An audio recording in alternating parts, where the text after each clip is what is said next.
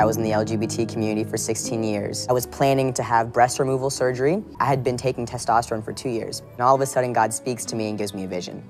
There was a man and a woman on one side, and then on the other side, there was a man and a woman and a woman.